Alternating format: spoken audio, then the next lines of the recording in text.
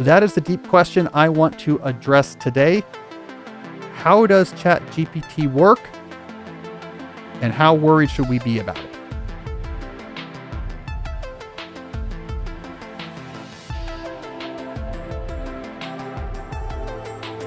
I'm Cal Newport, and this is Deep Questions, the show about living and working deeply in an increasingly distracted world. I'm here at my Deep Work HQ, joined once again by my producer, Jesse. So, Jesse, you may have noticed that we have been receiving a lot of emails in the last few months about ChatGPT. Yeah. And related AI technologies. And our listeners want to know my thoughts on this, right? I'm a computer scientist. I've thought about the intersection of technology and society, and I've been silent about it. Well, I can reveal the reason why I've been silent about it is that I've been working on a big article for The New Yorker about exactly this technology, how it works and its implications for the world. And my general rule is when I'm writing an article, I don't talk about that subject publicly until the article is done. I mean, that's basic journalistic practice, but actually, Jesse, I've never told this story, but that rule was really ingrained in me when I was in college. So when I was coming up as a young writer, you know, I got started pretty early, wrote my first book in college. Yeah. I was commissioned to write something for the New York Times. I don't remember exactly what it was, maybe an op-ed, something to do with college students or something like this. And I had an early blog at that time. And I wrote something on the blog like, hey, this is exciting. I'm going to write an article for the New York Times. And maybe like I put the short email on there. It was like, yeah, we'd love to have you write the piece or something. And that editor went ballistic. Really? Oh, yeah. Canceled the piece. Canceled the piece? Chewed me out. Now, this was early internet, right? I mean, this was 2004 probably. So I don't know. Maybe it felt more like a breach then. But ever since then, if I'm writing an article. Did you ever talk to that editor again? No. I ended up writing a lot for the Times, but not really until 2012. Was that going to be your first big splash? That would have been my first big splash. Were you like depressed for a couple of days? A little shook up. And then starting with So Good They Can't Ignore You and going forward, I had a really good relationship with the Times, especially through digital minimalism. I've written tons of articles for them, but there's lesson learned. So I've written now, the day that we're recording this podcast, April 13th, my new article in the New Yorker has been published, so I am free. The gag order has been lifted, and we can get into it when it comes to ChatGPT. In fact, I'll even load the article up here on the screen. For those who are watching, you will see this on the screen. If you're not watching, you can watch at youtube.com/Cal Newport Media. Look for episode 244. You can also find that at thedeeplife.com, episode 244. Here, Jesse, is the long-awaited article. The title is, What Kind of Mind Does ChatGPT Have? The subhead is, Large Language Models Seem Startlingly Intelligent, but What's Really Happening Under the Hood? And it's a big, long article. So it's I'm good. Excited to read it. Yeah, so we can talk ChatGPT. I mean, you probably haven't been following it too closely, just based on our conversation. Some people are really in the weeds, and some people don't want to know. I'm guessing you're not in the weeds on ChatGPT, but I could be wrong. No, I'm not in the weeds at all. I listened to like a few of the hard fork episodes on it. That was about it. And what was the tone of those episodes? They were giving some examples of what it was when it first came out. I probably listened to them like 6 weeks ago. Yeah. And then, yeah, that was kind of it. Well, so I'll give a quick primer then before we get into the guts of what I want to talk about today. So ChatGPT is a chat bot. You can sign up for an account at OpenAI. And it's a web interface. You type in questions and ChatGPT or prompts or requests, and ChatGPT responds, types text back like you're talking to someone over Slack or Instant Messenger. So this was released in late November of last year. And almost immediately, people began circulating online screenshots of particularly impressive interactions or particularly funny interactions that they had with ChatGPT. Here's one of the first ones to go viral. I talk about this one in my article. So here's a tweet of a screenshot that went along. This was from a software developer named Thomas Pasek. And he asked ChatGPT the following: write a biblical verse in the style of the King James Bible explaining how to remove a peanut butter sandwich from a VCR. ChatGPT rose to the challenge and wrote a response that begins, "And it came to pass that a man was troubled by a peanut butter sandwich, for it had been placed within his VCR, and he knew not how to remove it. And he cried out to the Lord, saying, O Lord, how can I remove this sandwich from my VCR? For it is stuck fast and will not budge."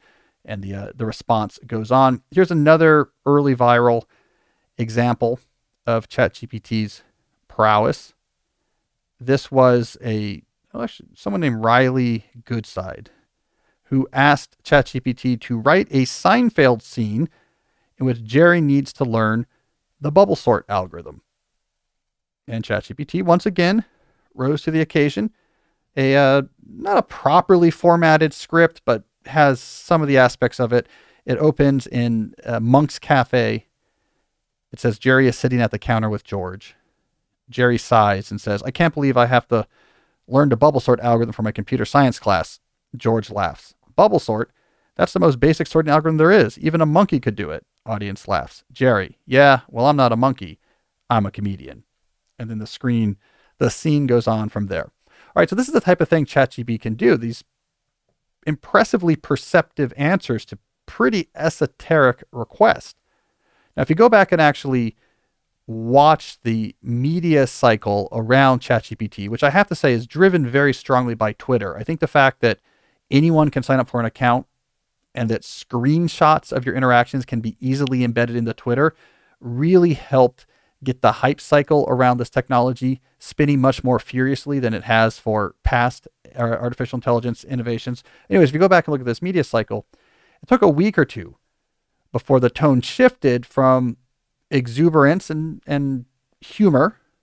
Like if you look at this example I just gave about Seinfeld, the tweet says, actually not that one, I meant of the VCR, the tweet says, "I'm sorry, I simply cannot be cynical about technology that can accomplish this." So it went from this sort of exuberance and happiness to something that was a little bit more distressing. Here's a couple examples I want to bring up here. Here is an article from NBC News. The headline is, "ChatGPT passes MBA exam given by a Wharton professor." Uh-oh, that got people worried. Here is another article from around this period from Time magazine. Headline, "He used AI to publish a children's book in a weekend. Artists are not happy about it." It details a product design manager who used ChatGPT to write all the text of a book, which he then self-published on Amazon and started selling. A bit of a stunt, but it implied certain types of future scenarios in which this technology was taking away creative work that really made people unsettled.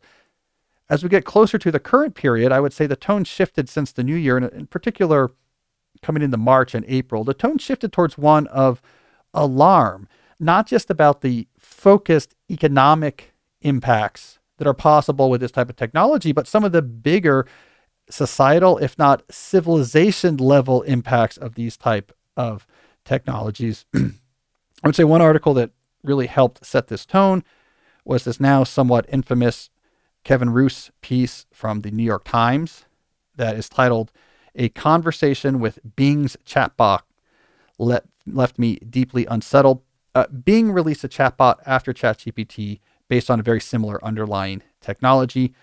Kevin Roose was, I guess, beta testing or using this new tool, and it fell into this really sort of dark conversation with the chatbot where, among other things, the chatbot tried to convince Kevin to divorce his wife. The chatbot revealed that she had a sort of hidden double identity. I think that identity was called Venom, which was a very sort of dark personality. So Kevin set a tone of, ooh, I'm a little bit worried, and it escalated from there. In late March, we get this op-ed in the New York Times. This is March 24th, written by some prominent authors, Yuval Harari, Tristan Harris, and Aza Raskin. And they really, in this article, are starting to point out potential existential threats of these AIs. They are arguing strongly for we need to take a break and step back from developing these AIs before it becomes too late. Here's their last paragraph. "We have summoned an alien intelligence. We don't know much about it except that it is extremely powerful and offers us bedazzling gifts, but could also hack the foundations of our civilization. We call upon world leaders to respond to this moment at the level of challenge it presents. The first step is to buy us time to upgrade our 19th century institutions for an AI world and to learn to master AI before it masters us. A few days after this op-ed, an open letter circulated signed by many prominent individuals demanding exactly this type of pause on AI research. Okay, so this is the setup. ChatGPT is released. Everyone's using it. Everyone's posting stuff on Twitter. Everyone's having fun. Then people start to get worried about, wait a second, what if we use it for X? What if we use it for Y? And then people got downright unsettled. Wait a second, what if we've unleashed an alien intelligence and we have to worry about it mastering us? We have to stop this before it's too late. So it really is a phenomenal arc. And this all unfolded in about 5 months. So what I want to do is try to shed some clarity on the situation. The theme of my New Yorker piece, and I'm going to load it on the screen and actually read to you the main opening paragraph here. The theme of my New Yorker piece is we need to understand this technology. We cannot just keep treating it like a black box and then just imagining what these black boxes might do and then freak ourselves out about these stories we tell ourselves about things that maybe these black boxes could do. This is too important for us to just trust or imagine or make up or guess at how these things function. So here's the nut graph of my New Yorker piece. What kinds of new minds are being released into our world? The response to ChatGPT and to the other chatbots that have followed in its wake has often suggested that they are powerful, sophisticated, imaginative, and possibly even dangerous. But is that really true? If we treat these new artificial intelligence tools as mysterious black boxes, it's impossible to say. Only by taking the time to investigate how this technology actually works, from its high-level concepts down to its basic digital wiring, can we understand what we're dealing with. We send messages into the electronic void and receive surprising replies, but what exactly is writing back? That is the deep question I want to address today. How does ChatGPT work? And how worried should we be about it? And I don't think we can answer that second question until we answer the first. So that's what we're going to do. We're going to take a deep dive on the basic ideas behind how a chatbot like ChatGPT does what it does. We'll then use that to draw some more confident conclusions about how worried we should be. I then have a group of questions from you about AI that I've been holding on to as I've been working on this article. So we'll do some AI questions. And then to end the show, we'll shift gears and focus on something interesting. So an unrelated, interesting story that was arrived in my inbox. All right, so let's get into it. I want to get into how this actually works. I drew some pictures. Jesse, be warned. I am not a talented graphic designer. That's not true. I am not much of an artist. So Jesse watched me hand drawing some of these earlier on the tablet. I got to say, this ain't exactly Chiat Day, the famous ad agency level work here, but you know what? It's going to get the job done. So I have 5 ideas here I'm going to go through. And my goal is to implant into you the high level ideas that explain how a computer program can possibly answer with such sophisticated nuance these weird questions we're asking it. How it can do the Bible verse about the VCR, how it can do a Seinfeld scene with bubble sort. And we're going to do this at the high level. We're going to essentially create a hypothetical program from scratch that is able to solve this. And then at the very end, I'll talk about how these big ideas these 5 ideas I'm going to present, we'll talk about how that's actually implemented on real computers, but we'll do that real fast. That's kind of a red herring. The neural networks and transformer blocks and multi-headed attention. We'll get there, but we'll do that very fast. It's the big conceptual ideas that I care about. All right. Idea number 1 about how these type of programs work is word guessing. Now I got to warn you, this is very visual. Everything I'm talking about now is on the screen. So if you're a listener, I really would recommend going to youtube.com/Cal Newport Media and going to episode 244. And if you don't like YouTube, go to thedeeplife.com and go to episode 244 because this is very visual what I'm going to do here. All right. So as we see on the screen here for idea number 1 is word guessing. And I have a green box on the screen that represents the LLM or large language model that would underpin a chatbot like ChatGPT. So what happens is if you put a incomplete bit of text into this box. So the example here is I have the partial sentence fragment, the quick brown fox jumped. The whole goal of this large language model is to spit out what single next word should follow. So in this case, if we give it the quick brown fox jumped as input, in our example, the language model has spit out over. It's like, this is the word I'm guessing should come next. All right, so then what we would do is add over. So add the word to our sentence. So now our sentence reads, the quick brown fox jumped over. So we've added the output. So we've expanded our sentence by a single word. We run that into the large language model, and it spits out a guess for what the next word should be. So in this case is the. And then we would now expand our sentence. The quick brown fox jumped over the. We would put that as input into the model. It would spit out the next word. This approach, which is known as auto-regressive text generation, is what the models underneath all of these new generation chatbots like ChatGPT actually use. They guess one word at a time. That word is added to the text, and the newly expanded text is put through the model to get the next word. So it just generates one word at a time. So if you type in a request to something like ChatGPT, that request plus a special symbol that means, okay, this is the end of the request and where the answer begins, that is input. And it'll spit out the first word of its response. It'll then pass the request plus the first word of its response into the model to get the second word of the response. It'll then add that on and pass the request plus the first two words of its response into the model to get the third word. So this is generating text one word at a time. And it just slowly grows what's generating. There's no recurrency in here. It doesn't remember anything about the last word it generated. Its definition doesn't change. The green box in my diagram never changes once it's trained. Text goes in. It spits out a guess for the next word to add to what's being generated. All right, idea number 2, relevant word matching. So how does it figure out? How do these large language models figure out what word to spit out next? Well, at its core, what's really happening here, and I'm simplifying, but at its core, what's really happening here is the model is just looking at the most relevant words from the input. It is then going to match those relevant words to actual text that it's been given. We call these source text in my article. So examples of real text. It can match the relevant words to where they show up in real text and say what follows these relevant words in real text.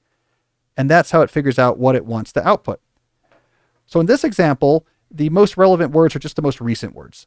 So if the input into our box is the quick brown fox jumped over, perhaps the model is only going to look at the last 3 words.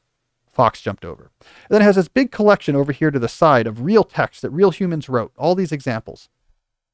And it's going to look in there and it's going to say, okay, have we seen something like fox jumped over show up in one of our input texts? And okay, here's an input text that says, as the old saying goes, the quick brown fox jumped over the lazy brown dog. So look, fox jumped over. Here it is. We found it in one of the source texts. What came after the words fox jumped over? The. Great.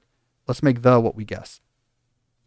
Now, of course, in a real industrial strength large language model, the relevant words aren't just necessarily the most recent words. There's a whole complicated system called self-attention, in which the model will actually learn which words to emphasize as the most relevant words. But that's too complicated for this discussion. The key thing is just looking at some words from the text, effectively finding similar words in real text that it was provided, and saying what happened in those real texts. And that's what it figures out, how it figures out what to produce next. All right, this brings us to idea number 3, which is voting.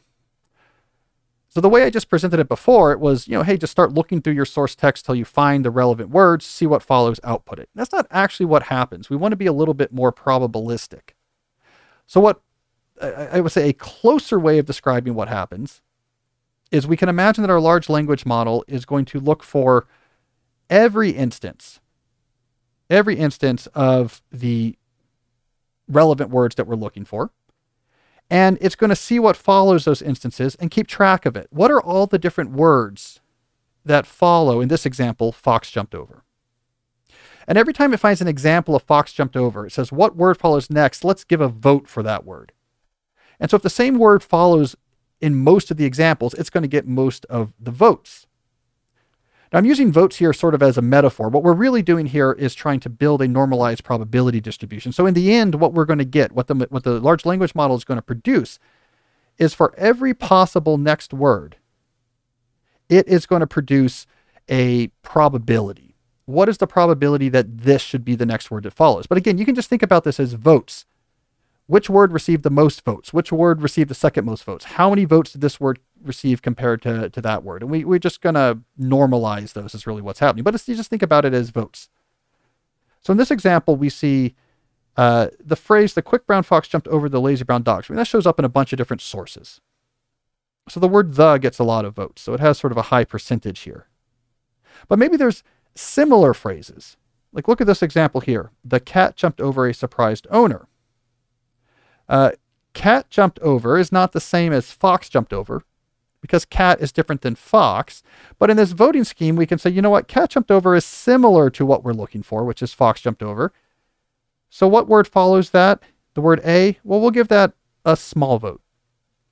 And so now what we're able to do is not only find every instance of the word, the relevant words that we're looking for and generate votes for what follows, we can also start generating weaker votes for similar phrases. And in the end, we just get this giant collection of every possible word and a pile of votes for each.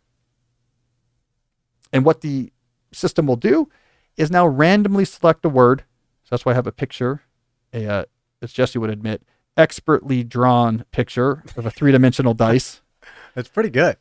Honest question. Did you know that was a dice before? Oh, yeah. Oh, okay. For sure. Look at that, guys. 3D rendering. Yep. So for those who are listening, I have a picture of a dice to indicate randomness. It'll then randomly select which word to come next, and it'll weigh that selection based on the votes. So if, in this case, the has most of the votes, almost certainly that's the word it's going to choose to output next. But look, A has some votes, so it's possible that it'll select A. It's just not as likely. The word apple has 0 votes, 0% probability, because it never shows up after the phrase anything similar to fox jumped over. No phrase similar to that is ever followed by apple, so there's no chance it'll select it, and so on. And actually, in these systems, the output is a vote or a percentage like this for every possible, they call them tokens, but word that could follow next. Here's a quiz, Jesse. In the model on which ChatGPT is based, how many different words do you think it knows? So in other words, when it has to generate, okay, here's a pile of votes for every possible next word, how many words or punctuations or... A billion. No, it's 50,000. Oh. 50,000. So it has a vocabulary of 50,000. It's not all words, but basically it knows like tens of thousands of words. And how big's like the biggest dictionary? That's a good question. Yeah. I don't think it's as... there's probably a lot of esoteric words. Yeah. Because the thing is, it has to... like vectors describing all these words follow it along throughout the system. So it really does affect the size, how big. So it's like you want to have a big enough vocabulary to talk about a lot of things, but not so big that it really inflates the system. Right. So voting is just my euphemism for probability, but this is what's happening. So now we have a bunch of source text, and we imagine that for our relevant words, we're just finding all the places in these source texts where relevant words show up or similar relevant words show up, and see what follows it, and in all cases generate votes for what follows it, use those votes to select what comes next. All right, so this brings us to idea 4. Idea 1 through 3 can generate very believable text. This is well known in natural language processing. Systems that do more or less what I just described, if you give it enough source text and have it look at a big enough window of relevant words, and then just have it spit out word by word in the way we just described, that auto-regressive approach, this will spit out very believable text. It's actually not even that hard to implement. In my New Yorker article, I point towards a simple Python program I found online. It was a couple hundred lines of code that used Mary Shelley's Frankenstein as its input text. It looked at the last 4 words in the sentence being generated. That's what it uses to relevant words. And as I showed in the article, this thing generated very good Gothic text, right? So that's how you generate believable text with a program. And notice, nothing we've done so far has anything to do with understanding the concepts the program is talking about. All of the intelligence, the grammar, the subtleties, all of that we see so far is just being extracted from the human text that were pushed as input and then remixed and matched and copied and manipulated into the output. But the program is just looking for words, gathering votes, selecting, outputting blindly again and again and again. The program's actually simple. The intelligence you see in an answer is all coming at this point from the input text themselves. All right, but we've only solved half the problem.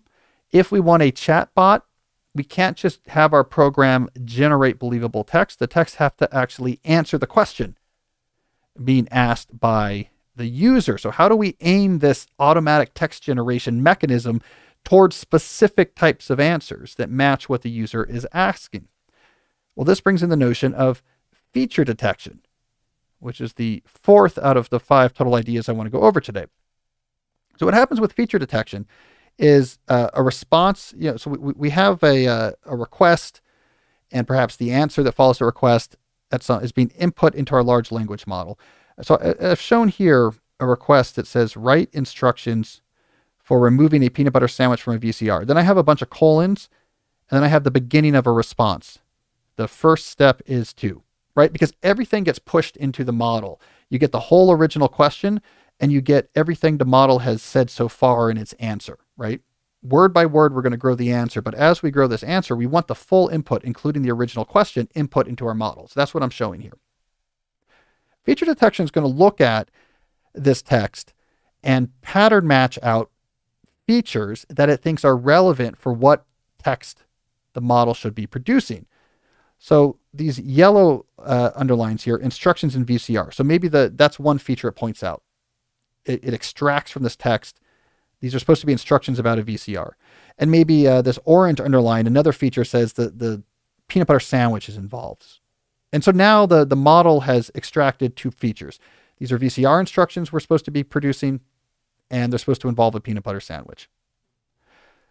The way we then take advantage, and by we I mean the model, the way we take advantage of those features is that we have what I call in my article rules. And I have to say AI people don't like me using the word rules because it has another meaning in the context of expert decision systems. But just for our own colloquial purposes, we can call them rules that extract, each rule, think of it as an instructions for extracting features, like a pattern matching instruction, and then a set of guidelines for how to change the voting strategy based on those particular features. So here's what I mean.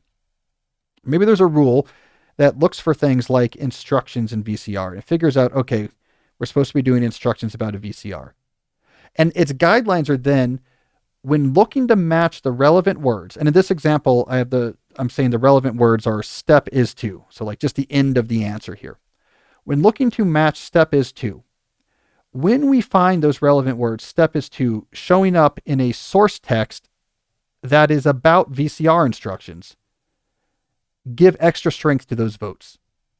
So here I have on the screen, maybe one of the input text was VCR repair instructions, and it says when removing a jammed tape, the first step is to open the tape slot. So we have step is to open. So open is a candidate for the next word to output here. Because this source document matches the feature of VCR instructions, our rule here that's triggered might say, hey, let's make our vote for open really strong. We know it's grammatically correct because it follows step is to, but we think it's also has a good chance of being semantically correct because it comes from a source that matches the type of things we're supposed to be writing about. So let's make ourselves more likely to do this. Now think about having now a huge number of these rules for many, many different types of things that people could ask about it. And for all of these different things someone might ask your chat program about, peanut butter sandwiches, VCR repair, Seinfeld scripts, the bubble sort algorithm, for anything that someone might ask your chat program about, you have some rule that talks about what to look at in the source text to figure out it's relevant, and very specific guidelines about how should we then change our votes for words that match source text, that match these properties, these complicated rules. If we have enough of these rules, then we can start to generate text that's not only natural sounding, but actually seems to reply to or match what is being requested by the user. Now, I think the reason why people have a hard time grasping this step is they imagine how many rules them and a team of people could come up with. And they say, I could come up with a couple dozen. Maybe if I worked with a team for a couple of years, we could come up with like 1,000 good rules. But these rules are complicated.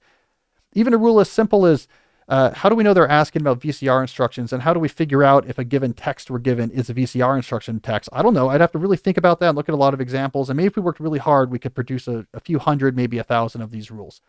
And that's not going to be nearly enough. That's not going to cover nearly enough scenarios for all of the topics that the more than 1 million users who've signed up for ChatGPT, for example, all the topics they could ask about. It turns out that the number of rules you really need to be as adept as ChatGPT just blows out of proportion any human scale we can think of. I did a little bit of back of envelope math for my New Yorker article. If you took all of the parameters that define GPT-3, which is the large language model that ChatGPT then refined and is based on. So the parameters we can think of as the things they actually train. So this is really like the description of all of its rules. If we just wrote out all of the numbers that define the GPT-3, we would fill over 1.5 million average length books. So the number of rules you would have to have if we were writing them out would fill a large university library full of rules. That scale is so big, we have a really hard time imagining it. And that's why when we start to see, oh my goodness, this thing can answer almost anything I send to it. It can answer almost any question I ask of it. We think there must be some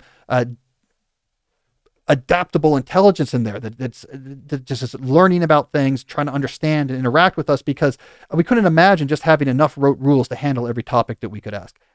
But there is a lot of rules. There's 1.5 million books full of rules inside this ChatGPT.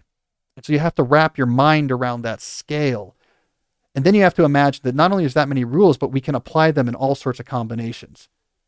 VCR instructions, but also about a peanut butter sandwich, also in the style of King James Bible. Stack those 3 rules, and we get that first example that we saw earlier on. All right, so then the final idea is, how in the world are we going to come up with all those rules? 1.5 million books full of rules. How are we going to do that? And this is where self-training enters the picture.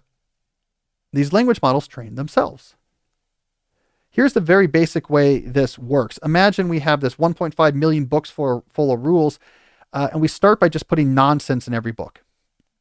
Nonsense rules, whatever they are. Right? So they don't do the system doesn't do anything useful right now, but at least we have a starting point. And now we tell the system, go train yourself. And to help you train yourself, we're going to give you a lot of real text written by real humans. And when I say a lot, I mean a lot. The model on which ChatGPT is based, for example, was given the results of crawling the public web for over 12 years. So a large percentage of anything ever written on the web over a decade was just part of the data that was given to ChatGPT to train itself. And what the program does is it takes real text, just little passages of real text out of this massive, preposterously large data set. And it will use these passages one by one to make its rules better. So here's the example I have on the screen here. Let's say one of these many sample texts we gave ChatGPT was Hamlet.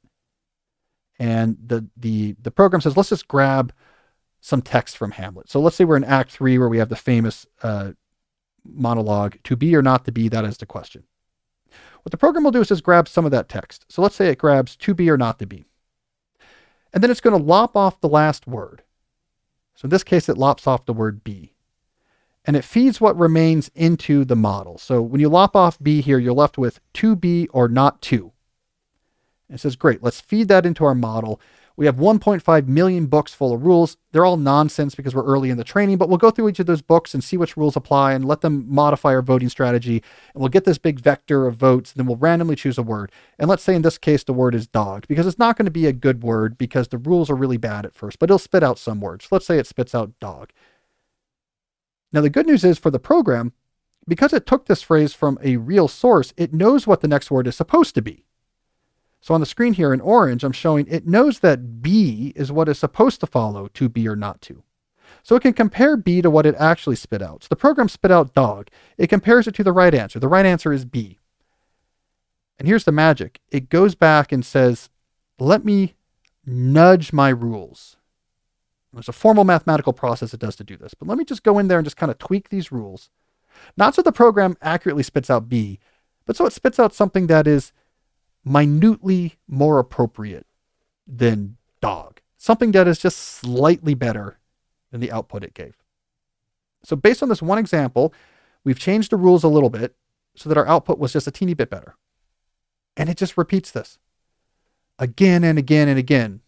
Hundreds of thousands of passages from Hamlet, and then from all the different Shakespeare works, and then on everything ever written in Wikipedia, and then on almost everything ever published on the web.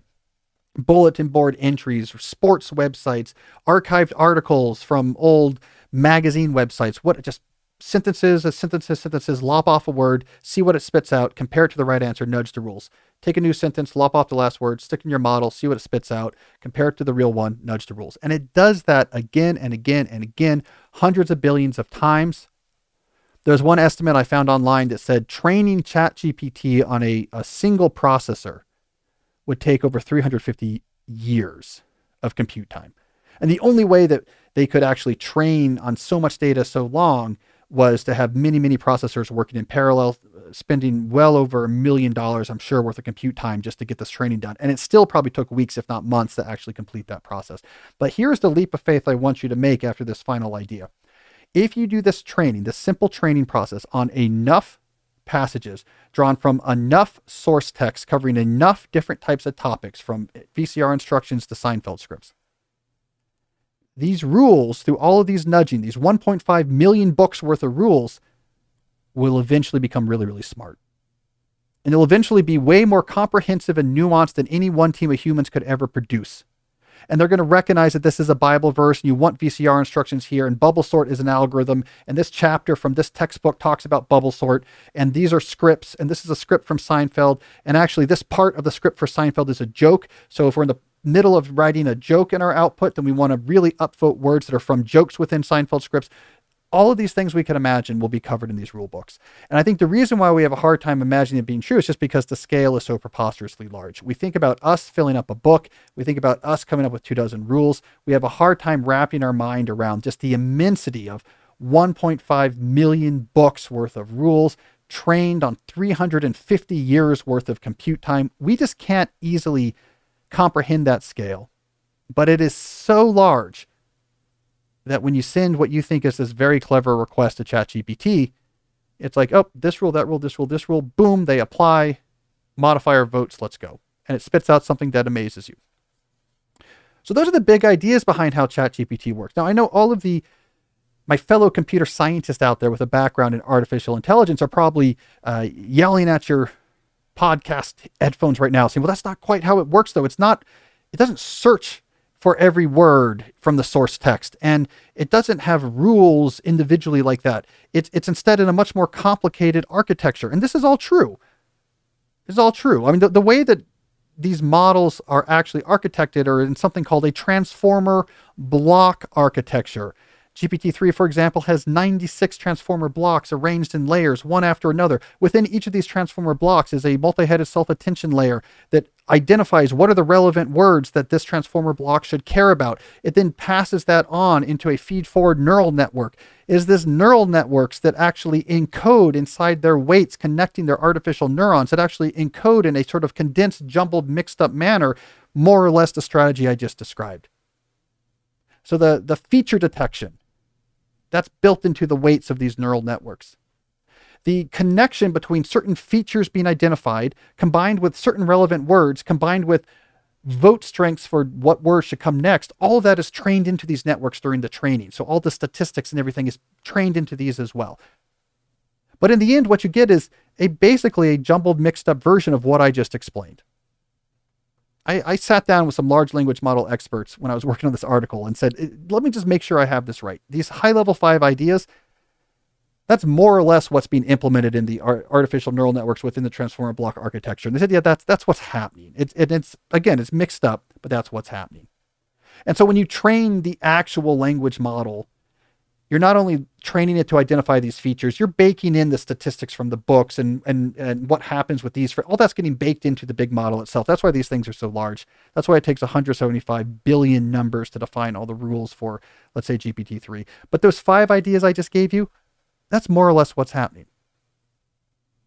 And so this is what you have to believe, is that with enough rules, trained enough, what I just defined is going to generate really believable, impressive text. That's what's actually happening. Word guessing, one word at a time, with enough rules to modify these votes and enough source text to draw from, you produce really believable text. All right, so if we know this, let us now briefly return to the second part of our deep question. How worried should we be? My opinion is once we have identified how these things actually work, our fear and concern is greatly tempered. So let's start with summarizing based on what I just said. What is it that these models like ChatGPT can actually do? Here's what they can actually do. They can respond to a question in arbitrary combination of known styles, talking about arbitrary combination of known subjects. So they can write about arbitrary numbers of known styles, talking about arbitrary combinations of known subjects, where known means it has seen enough of those things, enough of the style or enough writing about the topic in its training. That's what it can do. So say, write about this and this in this style. Bubble sort Seinfeld in a script. And it can do that. And it can produce passable text if it's seen enough of those examples. And that's also all it can do. So let's start with the pragmatic question of, is this going to take over our economy? And then we'll end with the bigger existential question. Is this an alien intelligence that's going to, convert us into matrix batteries? So we'll start with is that capability I just described going to severely undermine the economy? And I don't think it is. I think where people get concerned about these ChatGPT type bots in the economy is they mistake the fluency with which it can combine styles and subjects with a adaptable fluid intelligence. Well, if it can do that, why can't it do other parts of my job? Why can't it handle my inbox for me? Why can't it build the computer program I need? You imagine that you need a human-like flexible intelligence to produce those type of texts that you see, and flexible human-like intelligence can do lots of things that are in our job, but that's not the case. There is no flexible human-like intelligence in there. There's just the ability to produce passable text with arbitrary combination of known styles on arbitrary combinations of known subjects. If we look at what most knowledge workers, for example, do in their job, that capability is not that useful. A lot of what knowledge workers do is not writing text. It is, for example, interacting with people or reading and synthesizing information. When knowledge workers do write, more often than not, the writing is incredibly narrow and bespoke. It is specific to the particular circumstances of who they work for, their job, and their history with their job, their history with the people they work for. I mentioned in my New Yorker piece that as I was writing the conclusion, that earlier that same day, I had to co-author an email to exactly the right person in our dean's office about a subtle request about how the faculty hiring process occurs at Georgetown, carefully couched, because I wasn't sure if this was the right person, carefully couched in language about, I'm not sure if you're the right person for this, but here's why I think, and we talked about, this is why I'm asking you about this. We had this conversation before. Nothing in ChatGPT's broad training could have helped it accomplish that narrow task on my behalf. And that's most of the writing that knowledge workers actually do.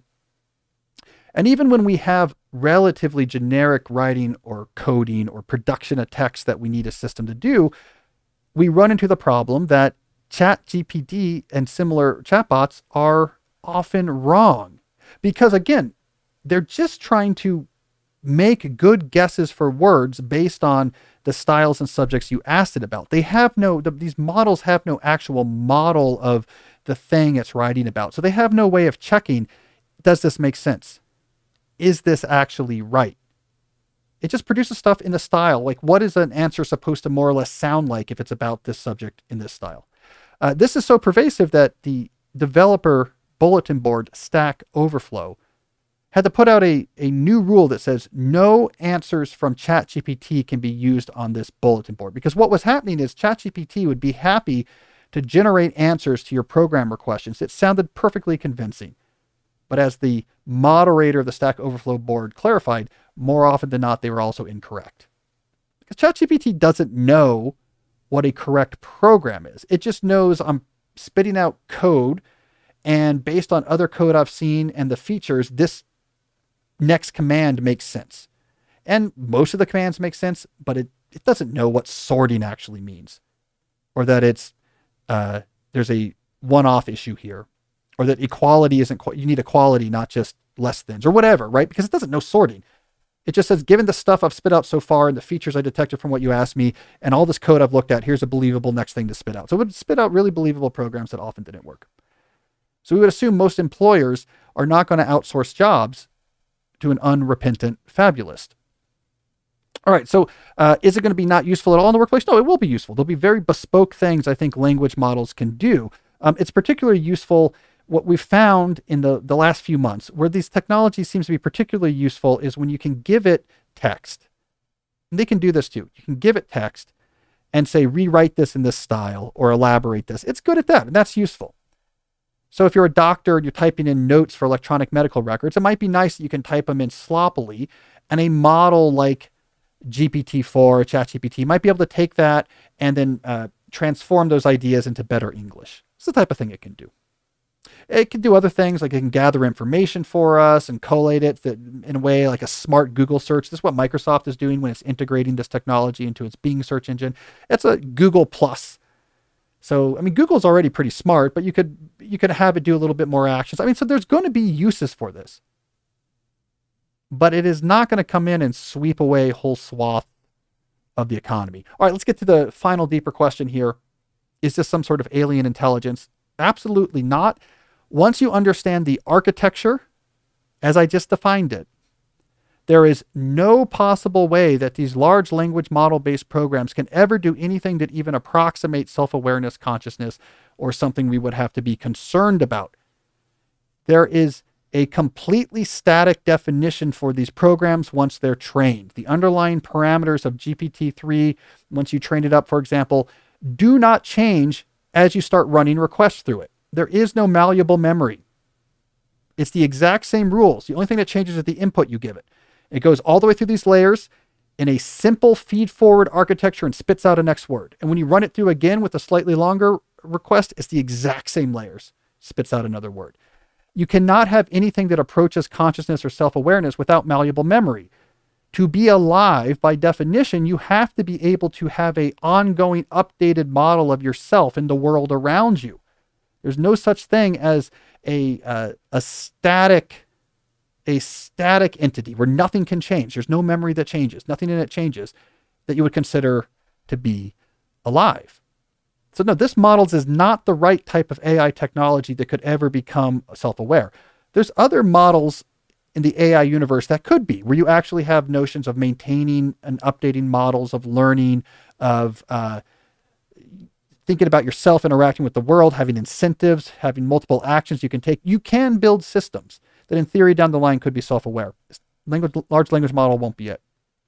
Architecturally, it's impossible. All right, so that's where we are. We've created this really cool large language model. It's better than the ones that came before. It's really good at talking to people, so it's easy to use, and you can share all these fun tweets about it. This general technology, one way or the other, will be integrated more and more into our working lives, but it's going to have the impact, in my opinion, more like Google had once that got really good, which was a big impact. I mean, you can ask Google all these questions, how to define words. It was very useful. It really helped people, but it didn't make whole industries disappear. And I think that's where we're going to be with these large language models. They can produce text on arbitrary combinations of known subjects using arbitrary combination of known styles, where known means they've seen it sufficient number of times in their training. This is not HAL from 2001. This is not an alien intelligence that is going to, as was warned in that New York Times op-ed, deploy sophisticated propaganda to take over our political elections and create a one world government.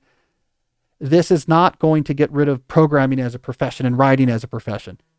It is cool, but it is not, in my sense, in my opinion, an existential threat. It's transformative in the world of AI. Probably will not be in the immediate future transformative in your day-to-day life. All right. So Jesse, there's my professor sermon for the day. Solid. You don't want to get me started on computer science lectures, because I could fall into my old habits, my professorial habits, and really bore you. So how many rules will there be in 5 years? Like, will it double? I don't know how much bigger it can get. Yeah, it's a good question. So the jump from GPT-2 to GPT-3. So GPT-2 had some of the largest number of parameters before GPT-3 came out. It had 17 billion or something like this.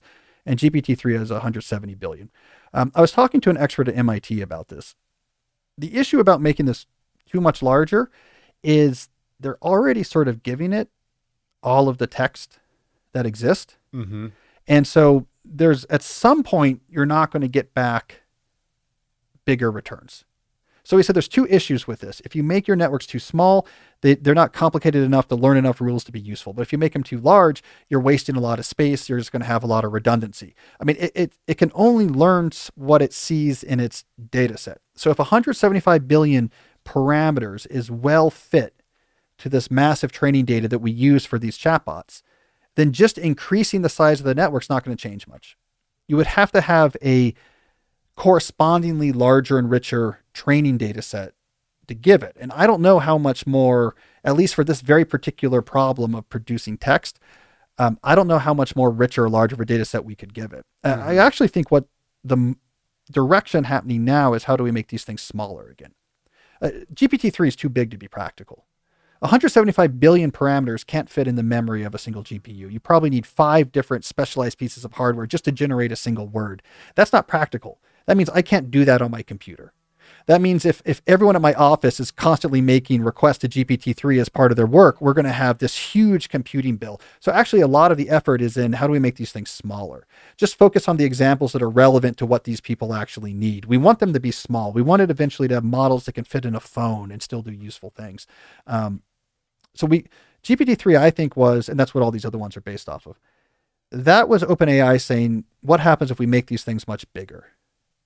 And now we're going to go back to make them smaller. And if you actually read the original GPT-3 paper, their goal with making it 10 times bigger was not that it was going to have, in a particular domain, 10 times better answers.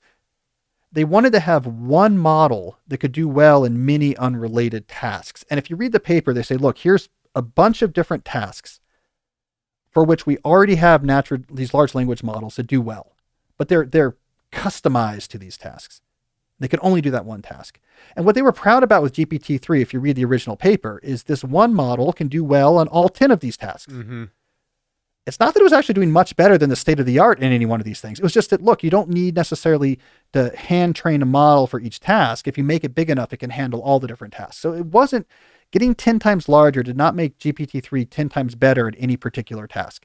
In fact, in most tasks, it's as good as the best, but not much better. It was the flexibility and the broadness. But that's good to see. And it's cool for these web demos. But going forward, the name of the game, I think, is going to go back to, actually, we need to make these things smaller so that we can not have to use an absurd amount of computational power just to figure out that dog should follow the quick brown fox jumped over the lazy brown, right? Mm-hmm. Like, we need to maybe be a little bit more efficient. But anyways, I'm not particularly, it's a cool technology, but I don't know. I think once you open this, it's just not as worrisome. Yeah. When it's a black box, you can imagine anything. I definitely like that Yuval Harari op-ed was definitely influenced by Nick Bostrom's superintelligence, which we talked about on the show a few months ago. Yeah. Where he just starts speculating. He's a philosopher, not a computer scientist. Bostrom just starts speculating. What if it got this smart? What could it do? Well, what if it got this smart? What could it do? Just thinking through scenarios about, and he was like, well, if it got smart, it could make itself smarter, and then it could make itself even smarter, and it become a super intelligence. And then they have all these scenarios about, well, if we had a super intelligent thing, it could take over all world politics because it'd be so smart and understand us so well that it could have the perfect propaganda. And now the bot could get us all to like do whatever it wanted us to do. It's all just philosophical speculation. Mm-hmm. You open up these boxes and you see 175 billion numbers being multiplied by GPUs doing 1.5 million books worth of pattern detection vote rules to generate a probability vector so it can select a word. All right.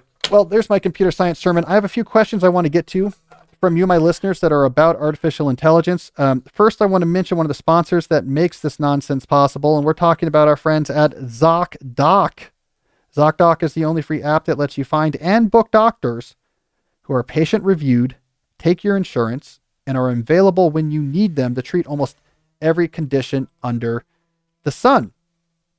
So if you need a doctor, instead of just saying, I'll ask a friend, or I'll look it up in the yellow pages, you can instead go to ZocDoc, your ZocDoc app, and it'll show you doctors who are nearby that take your insurance. You can read reviews. And then once you sign up with these doctors, they'll often use ZocDoc to make it easier for you to set up appointments, get reminders about appointments, thinned-in paperwork.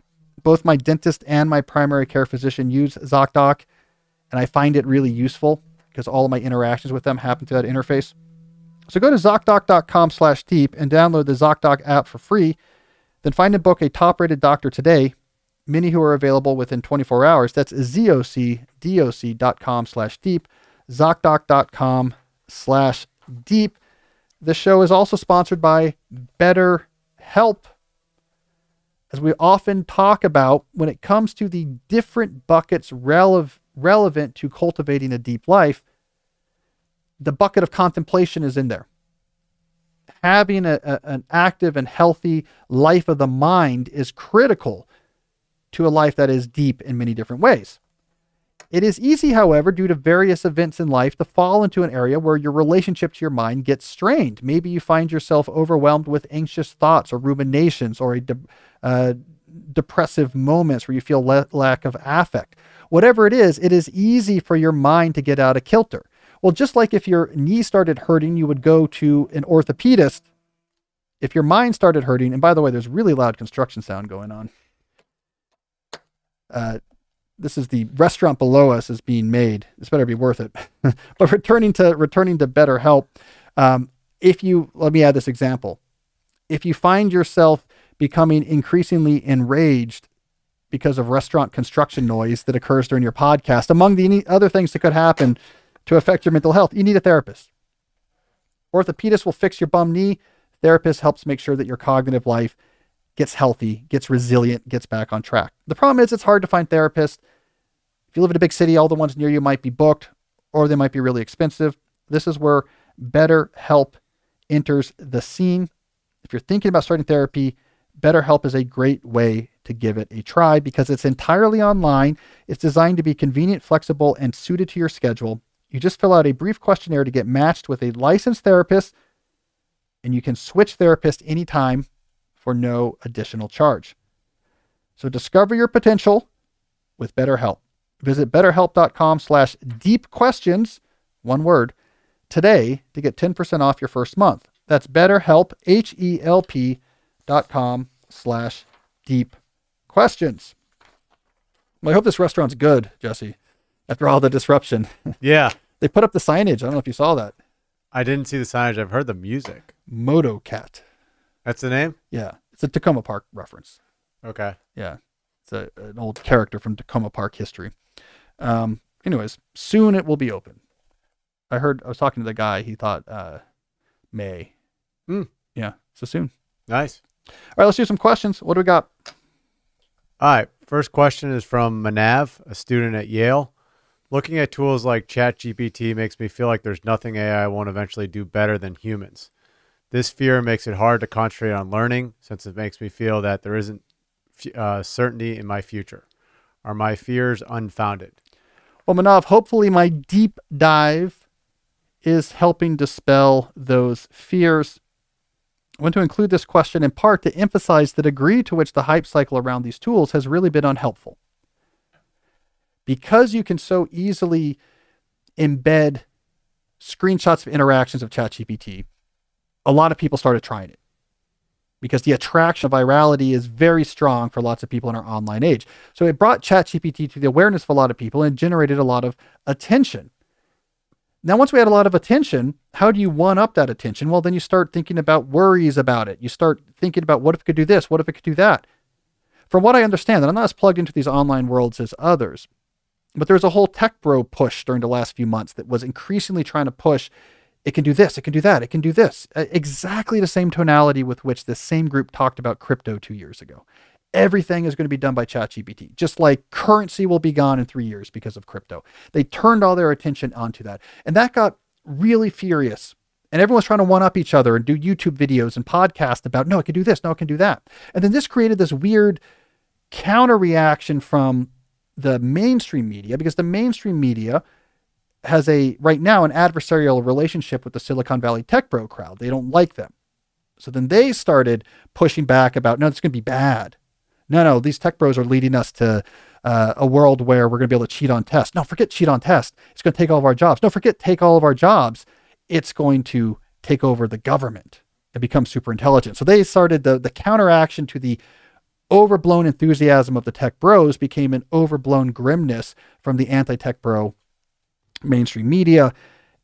All of it fed into Twitter, which like a blender was mixing this all together and swirling this spiral of craziness higher and higher until finally just the average person like Manav here at Yale is thinking, how can I even study knowing that there will be no jobs and will be enslaved by computers within the next couple of years? All right, so Manav, hopefully my deep dive helped you feel better about this. ChatGPT can write about combinations of known subjects and combinations of known styles. It does not have models of these objects. It has no state or understanding or incentives. When you ask it to write about removing a peanut butter sandwich from a VCR, it does not have an internal model of a VCR and a sandwich on which it's experimenting with different strategies to figure out which strategy works best, and then turns to its language facility to explain that to you. It just sees peanut butter as a possible next word to spit out, and you ask about peanut butter in your response, so it puts more votes on it. Mixing, matching, copying, manipulating existing human text, the humor in the jokes it spits out, the accuracy in the styles it uses are all intelligence borrowed from the input that it was given it. It does not have a broad adaptable intelligence that can in any significant sense impact the knowledge work sector. And it's important to emphasize, Manav, it's not like we're one small step from making these models more flexible, more adaptable, able to do more things. At the key to ChatGPT being so good at the specific thing it does, which is producing text and known styles on known subjects, is that it had a truly massive amount of training data on which it could train itself. We could give it everything anyone had ever written on the internet for a decade, and it could use all of that to train itself. This is the problem when you try to adapt these models to other types of activities that are not just producing text. You say, what I really want is a model that can, work with my databases. What I really want is a model that can, send emails and attach files on my behalf. The problem is you don't have enough training data. You need training data where you have billions of examples of here's the situation, here's the right answer. And then like most things that we do, we learn after a small number of examples. A model to do other activities other than produce text needs a ton of data. And in most other types of genres or activities, there's just not that much data. So one of the few examples where there is art production. This is how DALL-E works. You can give it a huge corpus of pictures that are annotated with text, and it can learn these different styles and subject matters that show up in pictures, then produce original artwork. But that's one of the few other areas where you have enough uniform data that it can actually train itself to be super adaptable. So I'm not worried that, Manav, like all of our jobs will be gone. So your fears are unfounded. You can rest easy, study harder for your classes. All right, let's keep it rolling. What do we got, Jesse? All right, next question is from Aiden. It seems almost inevitable that in 10 years, AI will be able to perform many knowledge workers' jobs as well as a human. Should we be worried about the pace of automation and knowledge work, and how can we prepare our careers now for increased power of AI in the coming decades? So as I just explained in the last question, this particular trajectory of AI technology is not about to take all of your jobs. There is, however, and this is why I included this question, there is, however, another potential intersection of artificial intelligence and knowledge work that I've been talking about for years that I think we should be more concerned about, or at least keep a closer eye on. The place where I think AI is going to have the big impact is less sexy than this notion of I just have this blinking chat cursor and I can ask this thing to do whatever I want. Now, where it's really going to intersect is shallow task automation. So the shallow work, the stuff we do, the overhead we do to help collaborate, organize, and gather the information needed for the main deep work that we execute in our knowledge work jobs. More and more of that is going to be taken over by less sexy, more bespoke, but increasingly more effective AI tools. And as these tools get better, I don't have to send 126 emails a day anymore, because I can actually have a bespoke AI agent handle a lot of that work for me, not in a general, it's intelligent sense, but in a much more specific, like talking to Alexa type sense. Can you gather the data I need for writing this report? Can you set up a meeting next week for me with these 3 principles? And then that AI agent talks to the AI agents of the 3 people you need to set the meeting up with, and they figure out together and put that meeting onto the calendar so that none of us, 3 of us, have to ever exchange an email. The information it gathers from the people who have it by talking to their AI agents, and I never have to bother them. We never have to set up a meeting. It's able to do these rote tasks for us, right? This was actually a future that I was exposed to a decade earlier. I spoke at an event with the CEO of a automated meeting scheduling company called X.AI. I remember him telling me this is the future. When you have an AI tool that can talk to another person's AI tool to figure out logistical things on your behalf so that you're never interrupted. I think that's where the big AI impact is going to come. Now, this does not automate your main work. What it does is it automates away the stuff that gets in the way of your main work. Why is that significant? Because it will immensely increase the amount of your main work you're able to get done. If you're not context switching once every 5 minutes, which is the average time the average knowledge worker spends between email or instant messenger chat checks, if you're not doing that anymore, you know how much you're going to get done? You know how much, if you can just do something till you're done, and then the AI agents on your computer says, okay, we got the stuff for you for the next thing you need to work on. Here you go. And you have to have no overhead communicating or collaborating or trying to figure out what to do next. You can just execute. You know how much you're going to get done? I would say probably 3 to 4x more of the meaningful output that you produce in your job will be produced 3 to 4x more if these unsexy, bespoke AI logistical automator tools get better. So this has this huge potential benefit and this huge potential downside. The benefit, of course, is your work is less exhausting. You can get a lot more done. Companies are going to generate a lot more value. The downside is that might greatly reduce the number of knowledge workers required to meet certain production outputs. If 3 knowledge workers now produce what it used to take 10, I could grow my company, or I could fire 7 of those knowledge workers. So I think this is going to create a disruption. We underestimate the degree to which shallow work and context shifting is completely hampering our ability to do work with our minds. But because it's like the pot that keeps getting hotter until the lobster is boiled, because it's inflecting everybody, we don't realize how much we're being held back. When computer tools aided by AI remove that, it's going to be a huge disruption. And I think ultimately the economy is going to adapt to it. The knowledge industry is going to explode in size and scope as we can unlock all this cognitive potential on new types of challenges or problems that we weren't thinking about before. Ultimately, it'll probably be good and lead to a huge economic growth, but I think there's going to be a disruption period because we really are at such, we just don't emphasize the degree to how inefficient we are and how much if we could remove that inefficiency, we don't need most of the people sitting here in this office to get the same work done. Getting over that, that's going to be the real disruption. And there's no scary HAL from 2001 type tool involved here. These things are going to be boring. Meeting, information scheduling, basically whatever you type in an email, it could do that for you. That's going to be the real disruption. I don't know what's coming, but that's coming soon. A lot of money at stake. All right, this is good. I'm like debunking people's fears. Yeah. Like a therapist today. All right, next question is from Ben, a Silicon Valley engineer. I've decided that web development freelancing will be the best possible career path to achieve my family's lifestyle vision, and I plan to freelance in addition to my full-time job until freelancing can support our life on its own.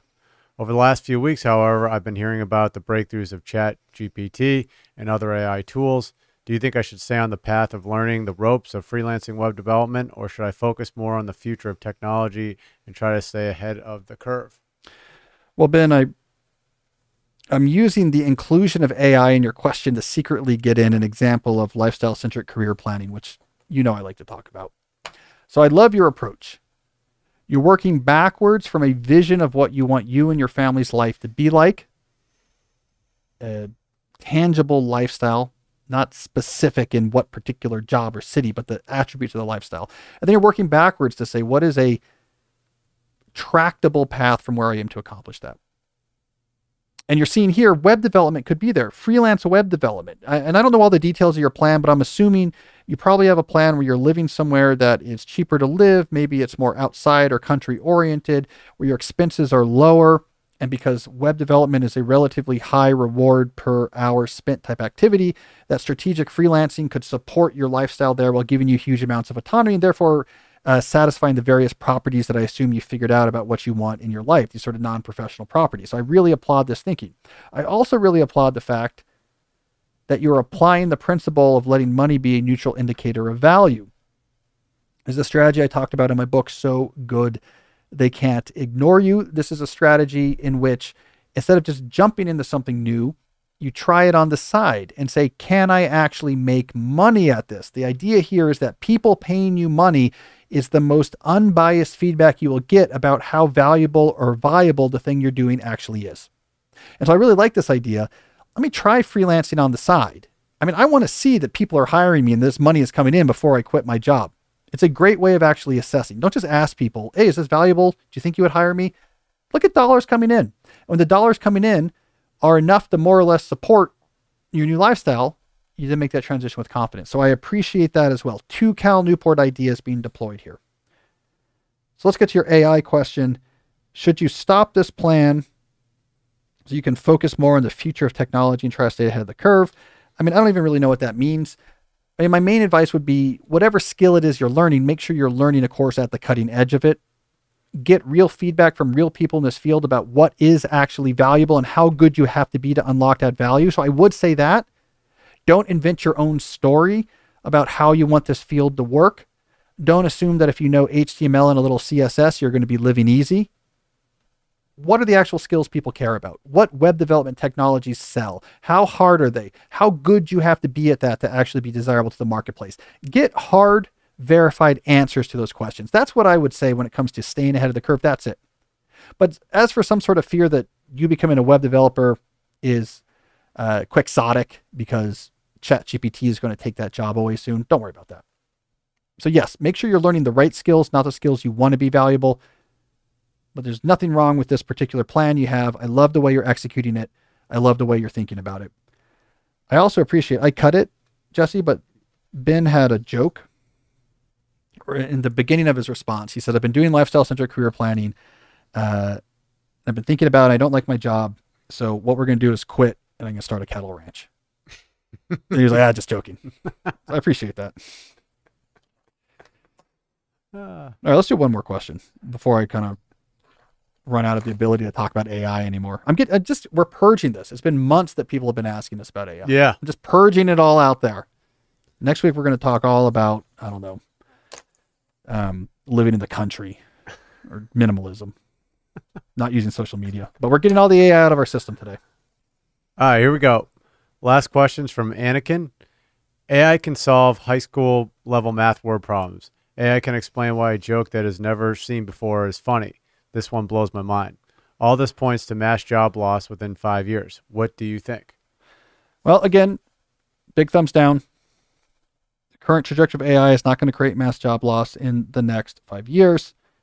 ChatGPT doesn't know why a joke is funny. It writes jokes that are funny because it knows what part of a script you can identify as a joke. That's a pattern matching problem.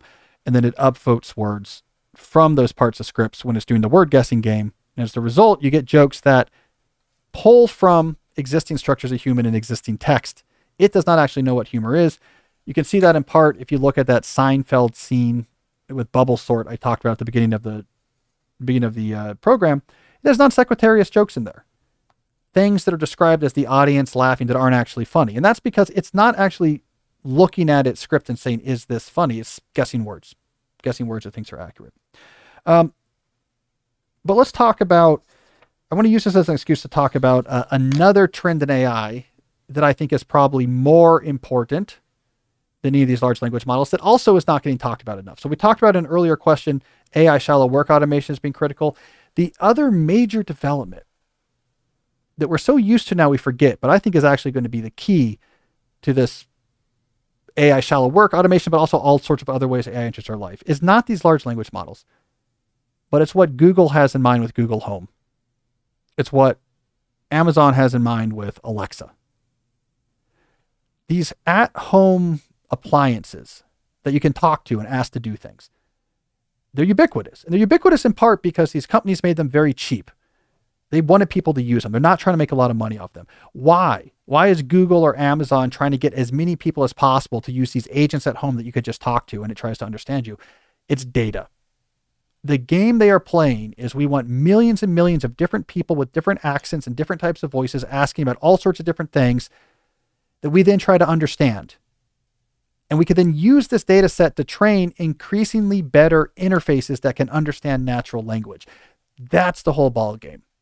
Now, ChatGPT is pretty good at this. They figured out a new model I don't want to get into the weeds. They have a human semi-human supervised reinforcement learning model that they inserted during the GPT-3 training to try to align its responses better with what's being asked. But this is the whole ball game, is just natural language understanding. And Google is working on this, and Amazon is working on this, and Apple is working on this with their Siri devices. And this is what matters, understanding people. The background activities, I think this is what we often get wrong. The actual activities that the disruptive AI in the future is going to do on our behalf are not that interesting. It's not, we're going to go write an ARIA. It's, we're going to pull some data from an Excel table and email it to someone. It's, we're going to turn off the lights in your house because you said you were gone. It's really kind of boring stuff. All of the interesting stuff is understanding what you're saying.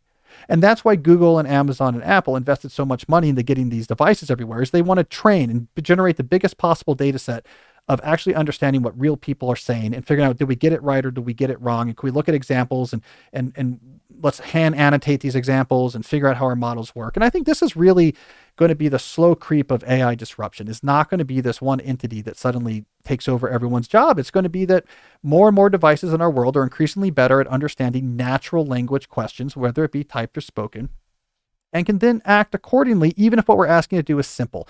And we don't really need these agents to do really complicated things. We just need them to understand what we mean. Most of what we do that's a drag on our time, that's a drag on our energy, is pretty simple. And it's something a machine could do if they just knew what it was we wanted. And so I think that's where we should be focusing, is interfacing is what matters. These 175 billion parameter models that can generate all this text is really not that interesting. I don't need a Seinfeld script about bubble sort. I need you to understand me when I say, give me the email address of all of the students from my first section of my class. I need you just to understand what that means and be able to interface with the student database and get those emails out and format it properly so I can send the message to the class. That's what I want you to do. I don't want you to write an original poem in the style of, Mary Oliver about a hockey game for my students. I need you to just go through, when I say, look at the assignment pages for the problem sets I assigned this semester, pull out the grading statistics and put them all into one document, just to kind of, okay, I know what that means. And now I'm doing a pretty rote automatic computer type thing. And I don't care if you come back and say, okay, I have 3 follow-up questions so I understand what you mean. Do you mean this section, that section, this section? That's fine. That'll just take us another 10 or 15 seconds. I don't need, in other words, HAL from 2001.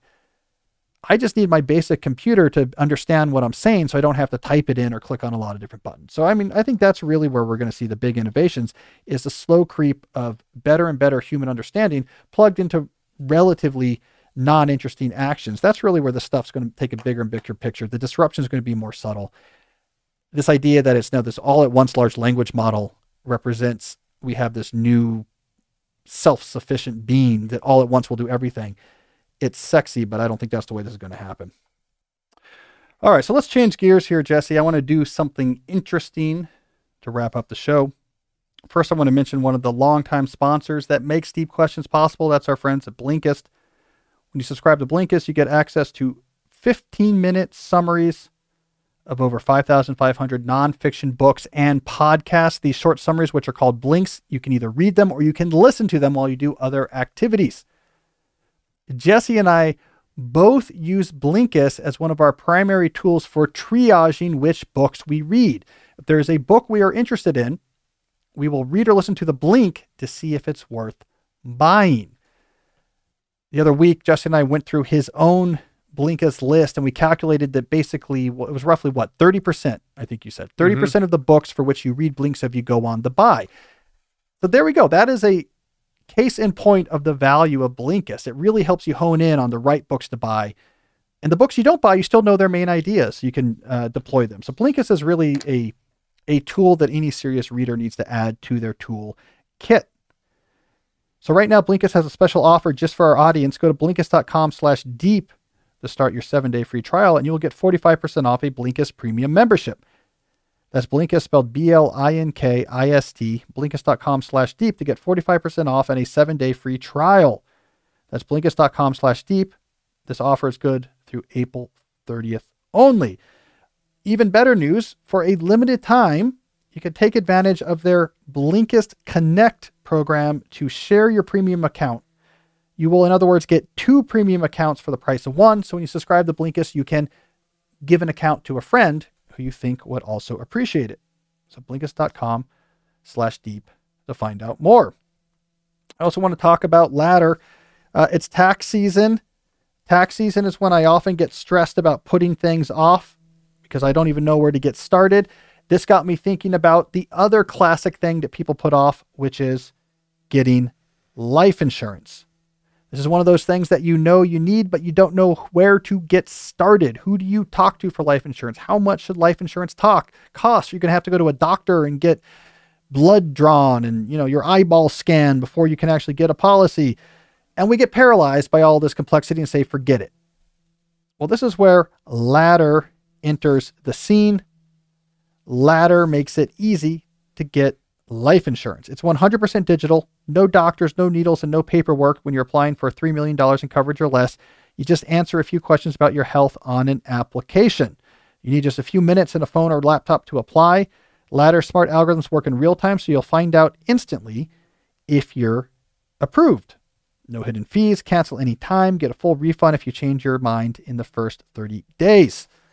Life insurance is only going to cost more as you get older, so now is always the right time to get it. So go to ladderlife.com/deep today to see if you're instantly approved. That's LADDER life.com/deep, ladderlife.com/deep. All right, Jesse, let's do something interesting. For those who are new to the show, this is the segment where I take something that you sent me to my interesting@calnewport.com email address that you thought I might find interesting. I take something that caught my attention and I share it. So here's something a lot of people sent me. This is actually from just a couple days ago. I have it up on the screen now. So if you're listening, you can watch this at youtube.com/Cal Newport Media, episode 244. It is an article from NPR with the following music to my ears headline: NPR quits Twitter. There's a whole backstory to this. NPR is having basically a feud with Twitter because Twitter started labeling the network as state-affiliated media, the same description they use for propaganda outlets in Russia, China, and other autocratic countries. That did not sit well with NPR. So then they changed it and said, okay, well, we'll call you government-funded media. But NPR said only 1% of our annual budget comes from federal funding. That's not really accurate either. You know what? Enough. They're walking away. And they put NPR Politics, for example, put out a tweet that said all of our 52 Twitter accounts, we're not going to use them anymore. You want news from NPR? Subscribe to our email newsletter, come to our website, listen to our radio program. We'll keep you up to date. You don't have to use this other guy's program. I really like to see that. Not because of the interscene political battles between Musk and the different media outlets. I mean, I wish they would just make this move even without that. But whatever gets them there, I think is good. As I've talked about so many times on this show before, it is baked into the architecture of Twitter that it is going to generate outrage. It is going to manipulate your emotions. It is going to create tribalism and is going to really color your understanding of the world, your understanding of current events in ways that are highly inaccurate and often highly inflammatory. It's just built into the collaborative curation mechanism of all these retweets combined with the Power Law Network. We've talked about this before. It's not a great way to consume or share information. Now, more and more outlets are doing this. So a couple of weeks ago, we gave the example of the Washington Post Nationals baseball team coverage shifting away from live tweeting the games and instead having live updates on their WashingtonPost.com website. And at the end of all those updates, then they write a recap article and it's all packaged together and you can see how it unfolded and they have more different people writing and it unfolds in real time. And I think the whole thing is great. There's no reason to be on someone else's platform mixing tweets about the baseball game with tweets about, the Martian that's going to come and destroy the earth because you didn't give it hydroxychloroquine or whatever the hell else is going on Twitter. Twitter was a lot of fun. It's a lot of engaging. It's very engaging. It's not the right way to consume news. It's not the right way to spread news.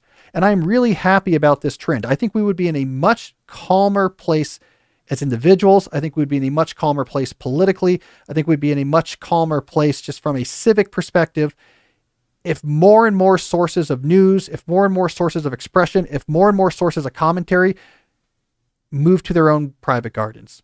Here's my website. Here's my podcast. Here's my newsletter. Not this giant mixing bowl where everyone and everything comes together in a homogenized interface. And we have this distributed curation mechanism rapidly amplifying some things versus others. That's not a healthy way for a society to learn about things and communicate. You know, I wrote about this in Wired magazine early in the pandemic. I wrote Not Bad for Wired.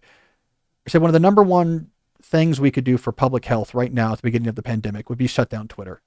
And I gave this argument in that article that, look, if professionals and if we retreated to websites, we could have considered long form articles that with rich links into other types of articles and sources, where the websites themselves, you would have you could indicate authority by the fact that this website is hosted at a hospital or a known academic institution or a known news organization. And we'd be able to curate on an individual sense of this website is at, the reference an old SNL skit, clown penis dot fart. And it has weird gifs of it of eagles that are, flying away with Osama bin Laden. I'm not going to pay as much attention to that, to like this long form article that's coming out of the Cleveland Clinic, right? And I said, if we went back, humans will be much better at consuming information. The information will be much better presented if we went back to more bespoke, distributed communication, as opposed to having everyone, the cranks and the experts and the weirdos and everybody all mixed together in the exact same interface with the exact same, their tweets look exactly the same, and a completely dispassionate distributed curation mechanism rapidly amplifying things that are catching people's attention. We need to get away from that automation. We need to get away from that distributed curation, and we get back to more bespoke things where we can learn from where you hosted. What does this look like? What are the texts? What other things have you written? We can really have context for information. Anyways, I don't want to go too far into this lecture, but basically this is a good trend. I think individually owned digital distribution of information, podcasts, websites, blogs, newsletters, is going to be a much healthier trend than saying, why don't we all just have one or two services that everyone uses? So good job, NPR. I hope more and more news sources follow your lead in the Washington Post's Nationals Reporters Leagues. I think this is the right direction. Do you know the clown penis dot fart reference? No. It was in the late 90s. It was a classic SNL skit. And it was like an advertisement. And they really had it. You know how they used to have those advertisements for brokerage firms? Yeah. Where it's like super I welcome, it's like Wilford Brimley, like welcome to such and such financial partners where trust is our number one, whatever. And so it's like this real serious ad. And then they're like, you can find out more at our website, clownpenis.fart. And then they kind of reveal by the time we set up our website, it was the only address left. So it's like the premise of it is like this really serious like financial brokerage firm, but in the late 90s, it felt like all the URLs were gone. And so it was like the only URL that was left. And so it was just a very serious commercial. They kept having to say clownpenis.fart. Classic SNL. All right. I'm tired. Too much AI. I'm happy now to talk about AI whenever you want. My gag order has been lifted, but maybe it'll be a while until we get too much more deeply into that. But thank you all for listening. Thank you all for putting up with that. We'll be back next week with the next, hopefully much less computer science filled episode of the podcast. And until then, as always, stay deep.